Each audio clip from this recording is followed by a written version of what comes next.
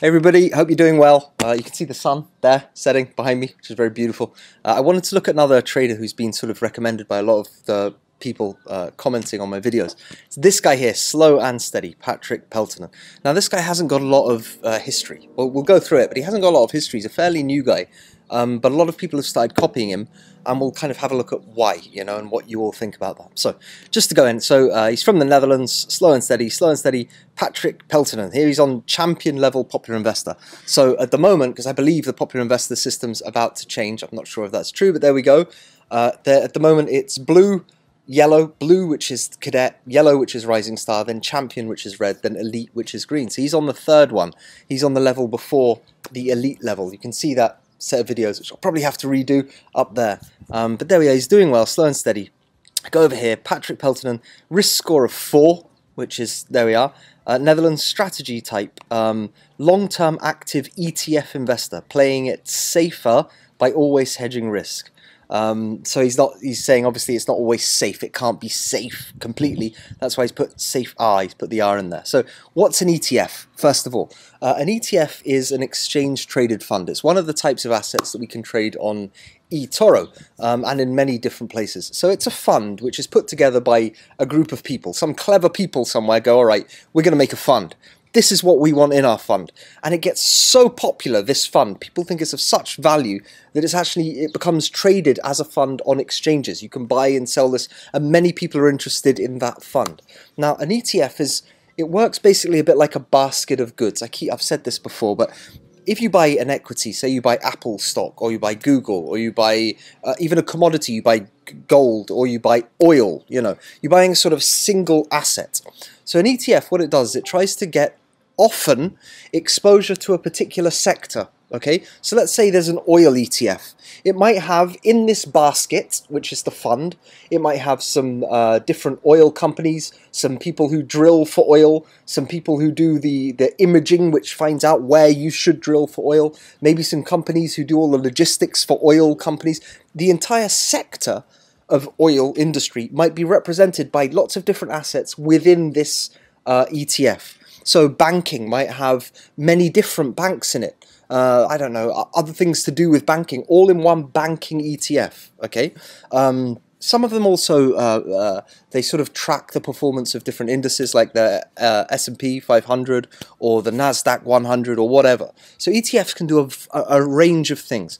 And they're seeing as being sort of diversified. Even within it, you're not buying a single asset, you're buying a basket with many different assets. So let's say a couple of them don't do so well, the others might do well. It's sort of, there's some risk management within it, you know. You're betting that the whole thing, overall, if you're buying, overall you're betting that the value of that sector is going to go up, okay?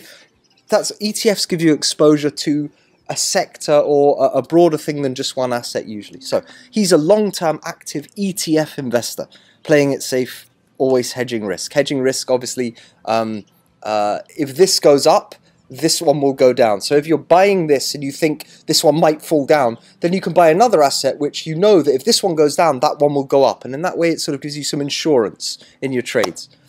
Okay, so strategy description. I monitor markets and base my risk appetite on macroeconomic and political developments. Macroeconomic, the big forces which drive economics in the world. Not like the sort of small ones within countries or within regions or within but the major global forces which could shape how things are valued.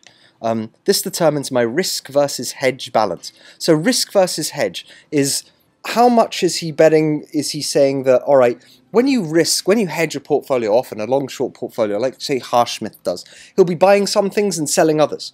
Or he'll be buying this company and he'll be buying another asset, which if this company goes down, that one will go up. All right, he's hedging everything.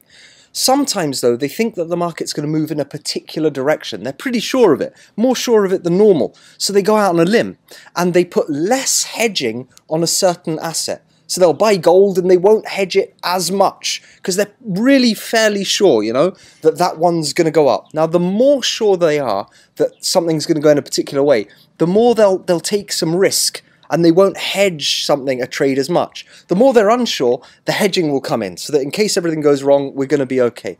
So that determines his risk versus hedge balance. This is going to be a bit long, isn't it? But I'm trying to explain the little I understand of these things. Not a financial advisor, but there we go. Subsequent and corresponding risk and hedge ETF trades are based on asset correlation and technical indicators. Asset correlation means that you get two assets which are tied together. Okay, in some way, if this one moves, that one normally moves. And if this one goes up, that one normally goes down. If this one goes up, that one normally goes down. Or maybe if this goes up, they all go up. Sometimes they're inversely correlated, means they go in different directions. Sometimes they're correlated, means they move in the same price. For instance, recently we've seen a lot of people talking about how Bitcoin and the stock market seem to now be correlated. You know, like one moves up, the other one moves up. And they're different assets, but they seem to be moving kind of in lockstep. So I keep eToro fees to a minimum so that I maximize profits. Always good. Investment period, he's saying it's long term, more than 6 months. His education is a master's in, is that business administration? I think, not management. Professional experience, he's a full-time technology consultant, investing in his own time since 2012, which is a long time, it's like 8 years. He's been on eToro since April 2019. This is not a long time. It's like last year, April, May, a year and a month. What is that?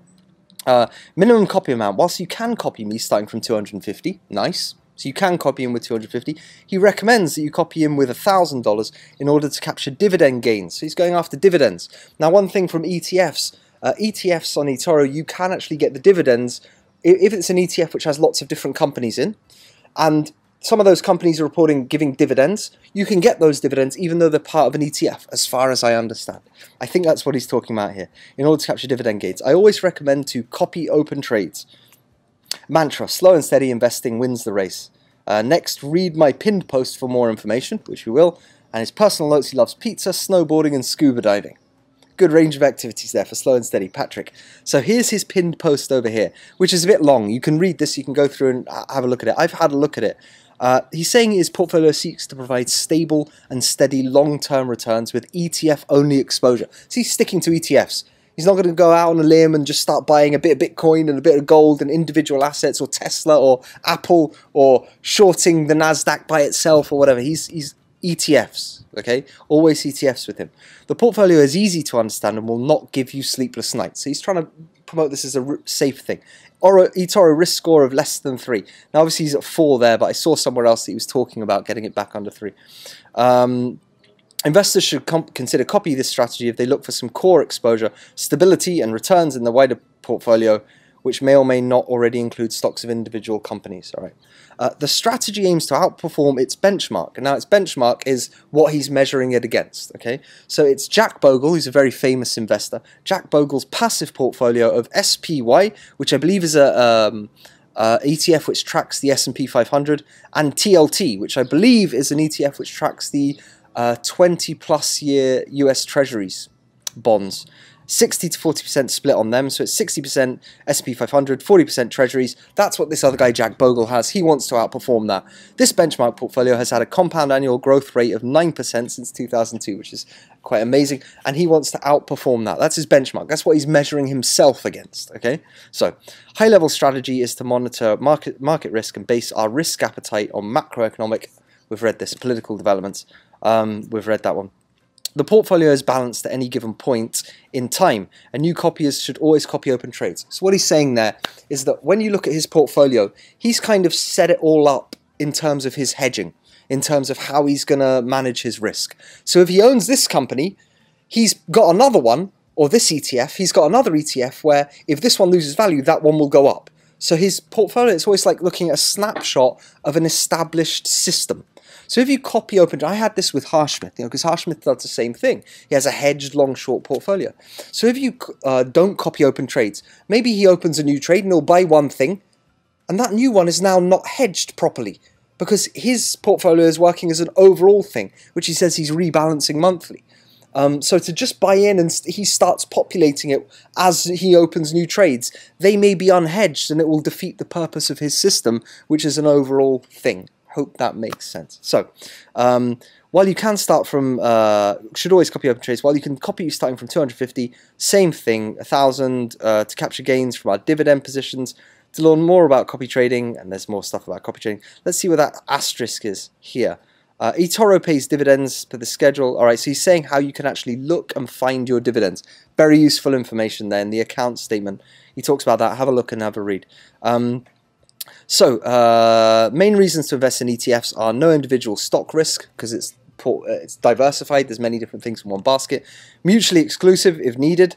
We can invest in assets and bond ETFs, technology, healthcare, so that they focus on different sectors and they don't overlap, which is useful. No sector risk. There is an ETF for almost every sector you can imagine.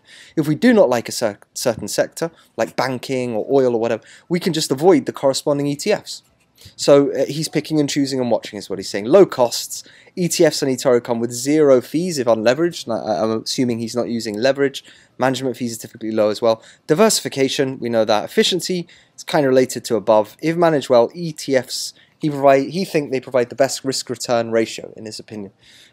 So low maintenance. He usually rebalances and reallocates his portfolio once a month, and that's enough. Okay, so once a month he's going to go, what's happening? How's it looking? Boom, rebalance. Buy this one, all rest. So there we go. Before copying this strategy, you should consider the inherent possible drawdown. The max drawdown is the greatest loss a strategy can suffered during a specific period, daily, weekly, all time. It's something I look at in all of my things. What's the max drawdown? It's how I set my copy stop loss. In the last time, you can view the drawdown of slow and steady here. It's a stats page. For example, the worst week this strategy had in the last 12 months resulted in a loss of minus 2.69%, after which the strategy covered. Unfortunately, no strategy goes up in a linear fashion. All right, so there we are. There's him. He's ETF investor. He keeps talking about risk management, keeps talking about how ETFs are diversified, and that's why he's into them.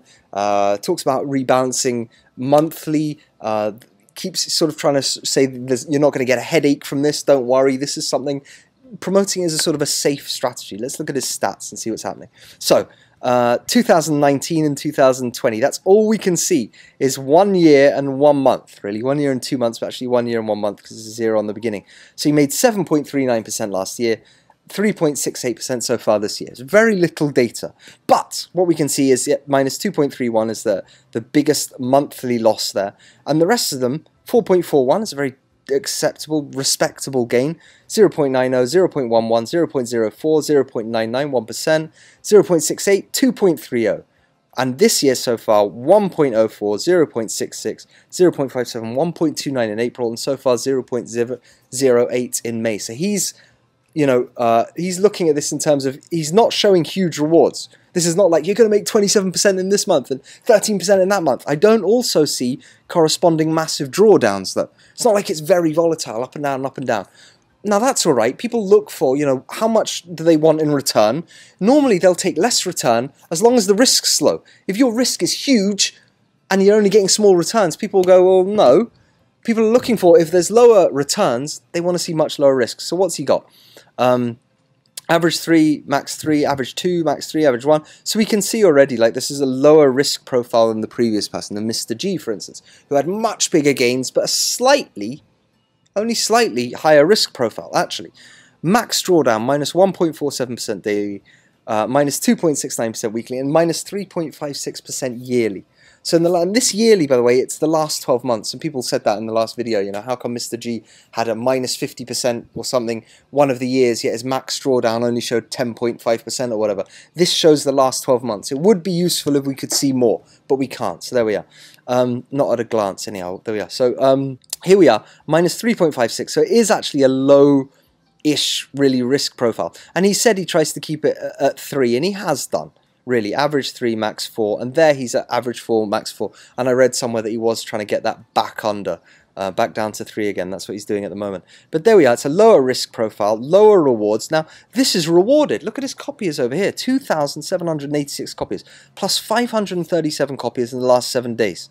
Now, what's he done so far this month? In May, 0.08% so far.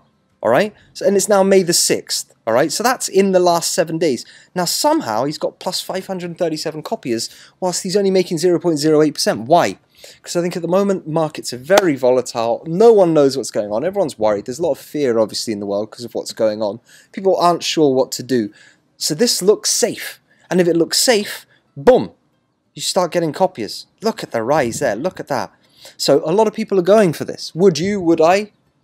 Not sure. I mean, very little to go on so far, but I like the sound of what he's saying. I don't know if you do yet, but it makes sense. 316 trades, 100% ETFs, actually 100.03%. It's possible. 100% ETFs, average profit is 4.29, average loss is minus 2.59. So his average profit is bigger than his average loss, and he's mostly 58.54% profitable, which means he's going to be making money. So most treated thing, TLT, which is, look, the 20+ year treasury bond from iShares. Gold ETF, SPDR Gold. It's the gold ETF. I think that's, I'm not sure if it's the same one I've got. No, I've got the other one, I think. IEF, it was iShares Barclays 7 to 10 year treasury bond. How specific they can get. These are the things he's been trading mostly.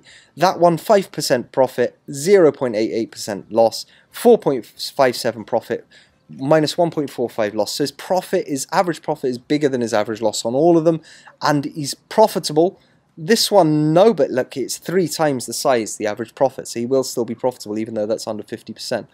So there we are, he's doing well there. 6.08 trades per week. 1 month average holding time, he's been active since the 3rd of the 7th, 2019, and 66.67% profitable weeks. There he goes, there's his stats. For me, what I'm seeing there is basically what he's saying. He's trying to create stability. There's a stable thing there. So, you know, Olivia Danville is also looking for stability, constant green months. He has 1 red month. Olivia's got no red months so far, but there's a big market, it seems, for people who want stability and low risk and just don't lose my money. Preservation of capital. For God's sake, I'm going to put my money with you. I can't afford to risk this.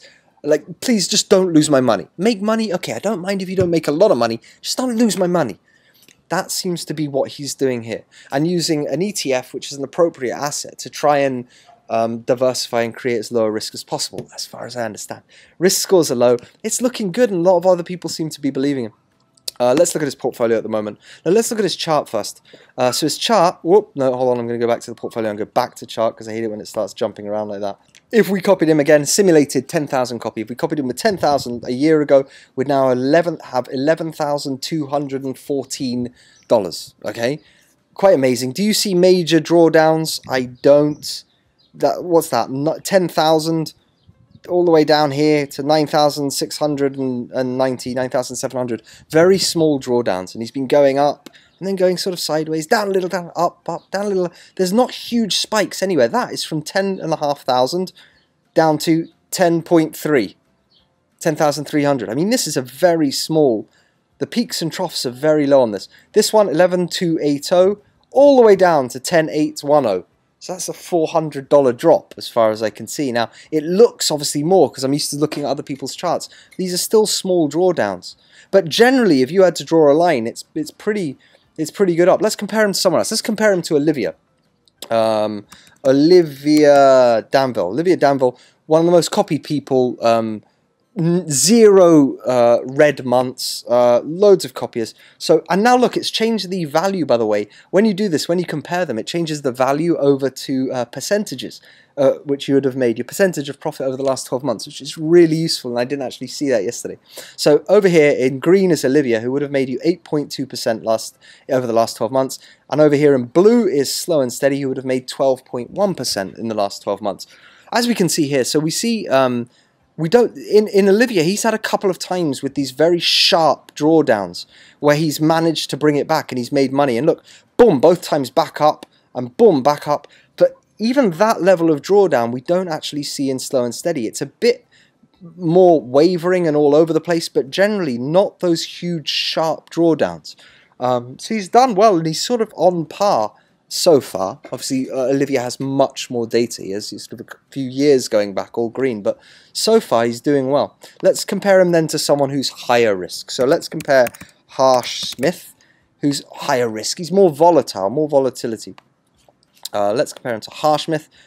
So Harsh Smith was actually down, and he was below him. So Slow and Steady is slow and steady. You see him, the blue line going up, whereas Harsh Smith is much more volatile, down, down, and then boom, when he wins, he's high above, and he's at 26.9% Harsh Smith for the last 12 months. But you can see the difference in terms of swinging about and volatility, and whether that's something you want or something you can handle, you know what I mean? Let's look at, who else can we look at? The person we did yesterday, Mr. G. Let's have a look at Mr. G, who we looked at yesterday. So Mr. G would be in blue, just bam, the volatility is much bigger. Bam, huge spikes upwards. Now the thing about volatility is that volatility can spike upwards or it can spike downwards. Now with Mr. G here, we've seen spikes upwards. You know, especially that's when all the people were telling me to copy him, was in March. Huge spike upwards. I don't know if it was 17 or 27%. But volatility can go both ways. Now, I don't know if that's going to happen with Mr. G. I don't know what's going to happen.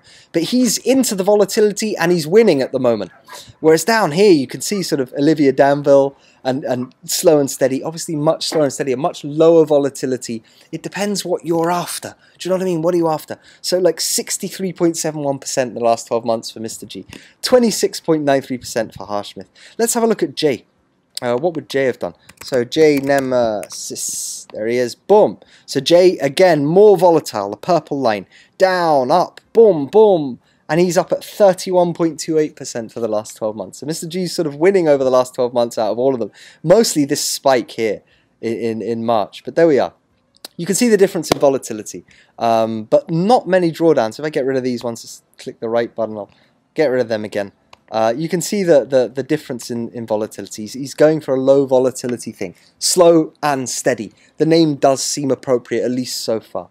Let's see what he's trading. I'm going to go here, over to his portfolio. So, TLT, that's a 20-year treasury bonds. You can have a look at what they are. Go on investopedia.com, babypips.com. They're both free. You can learn tons of stuff about what treasuries are, what ETFs are, better explanations than I'm giving. All of these things you can look up. And of course, like IEF, you can just go and look. IEF, you type it in, and you can find out here, iShares Barclays 7 to 10-year treasury bond. You can read more about it there. There we go. So you can find out more. And you can look these up. Just go to Google and type it in. You'll find as much information as you want about who created each ETF and what they do. So gold, he's buying. Now, with hedging, obviously, say Harshmith, you get like hedging in terms of buying and selling. He's got a long-short portfolio. So he might be long this asset and short this asset. And that's how he's creating his hedge. So he's buying some and selling others, you know, in case so that they move in opposite directions and they create that hedge. He's buying everything. How can you have a hedged portfolio if you're just buying? So they can be inversely correlated. Okay, so for instance, gold and QQQ. Now QQQ, as far as I know, is the NASDAQ 100. Let me just look that up. I think it power shares.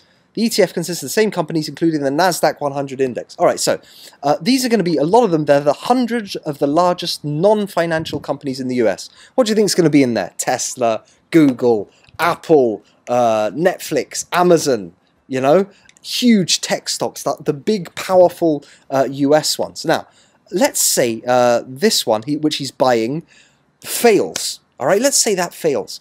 What's going to happen? So let's say all those equities are going down and the NASDAQ 100 is going through the floor. All the investors start panicking, pull their money out, and they want to move it somewhere safe. Where are they going to move it safe? Where's safe? Traditionally, a safe haven might be gold, you see. So if this one goes down, this one will go up. He's buying both. He's buying both, and they're inversely correlated, which means that he's hedged, you see. You can be buying, only buying, and still be hedged by inversely correlated assets. Slow and steady, or anyone, correct me if I'm wrong, but that's my understanding, is that that's actually what he's doing, inversely correlated assets, and he'll weight them in certain ways. Because you might say, well, if he's buying both and they're inversely correlated, isn't he going to not make any money? He balances the ratio of that. He balances the ratio in terms of which way he thinks it's going to go, but he also keeps some insurance. That's what he was saying about more or less risk versus hedge earlier. If he becomes really sure that the QQQ is just going to keep going up, he's not that worried about it tanking, he might lower his exposure to the GLD ETF, you see, so that he can let those profits run and he won't be eating into those profits with too much from the GLD going down. And then if he becomes really unsure, he doesn't know what's going to happen, he might equal them so that it's more or less hedged at the moment. Do you know what I mean? So there we are. That's what he's buying. If we look at the history, it's all buys. Look, it's all buys. I'll go to 60 days, 3 months, 90 days. It's all buys. Look, and 1st of the 4th to the 1st of the 5th. 31st of the 3rd to the 1st of the 5th. That one's, what, 1 month, 1 month. Yep, so he's holding things for about a month. He does seem to be rebalancing. I don't know if he holds other things longer. We could look, you could go through it. But he is doing that rebalancing. 9th of the 4th to the 1st of the 5th. 16th of the 4th to the 1st of the 5th. Yeah, he is rebalancing there. And we saw, you know, in his statistics how much he's letting the losers go, and the losing trades run, and not very much. He's cutting stuff off. He's setting his stop losses or cutting them off manually. He's controlling his risk, really. That's what he's doing.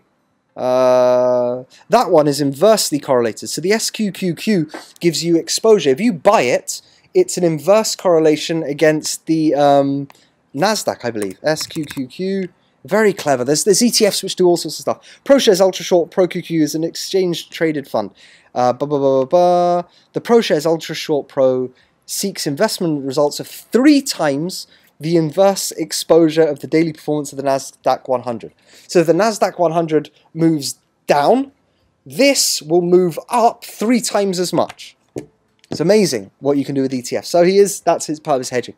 Anyhow, I'll stop with that. So, that's him. That's him. What do you think? All right, I'm going to leave the poll up here.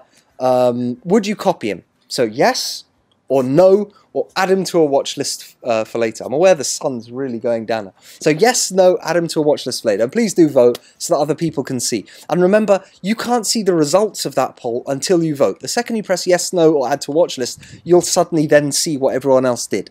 So there we go. I'm worried about the lack of. I might replace him for Grepod. Is the truth. I might take that money that I've got in Grepod and replace him, because Grepod's not been doing much with this guy slow and steady. He's not high risk, and he hasn't. Look, it's risky for me to do this because I haven't got lots of. I can't see lots of historical data. If I can't see year and a half, 2 years, I don't know. Is he going to have style drift? Style drift is where they set up their style, they say they're going to do this, and then suddenly they veer off and start doing something completely opposite and blow everything. I don't know. I don't think so, honestly. But I don't know. I think this man's professional from what he says in his feed. I mean, someone said to me, you know, don't believe anything they write in their bio. It could be made up. I take it with a bit of a pinch of salt, but I generally do seem to believe it. I might be an idiot, but I do.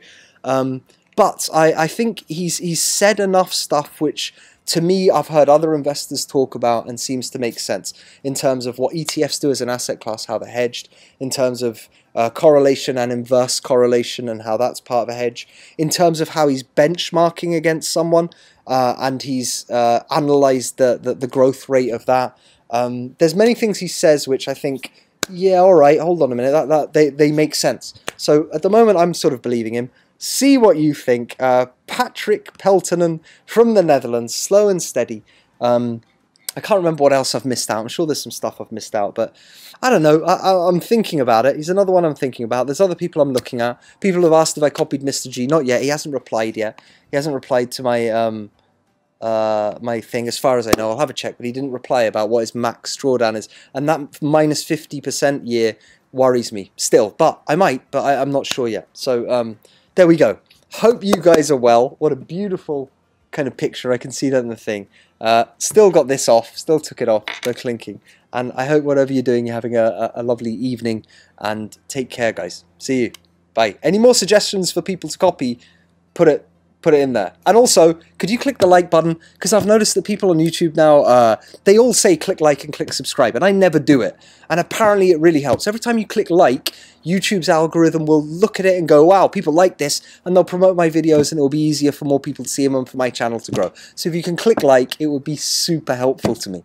I'm going to start saying that. I'm sorry, YouTube thing now. There we go. But anyhow, be well. See you guys.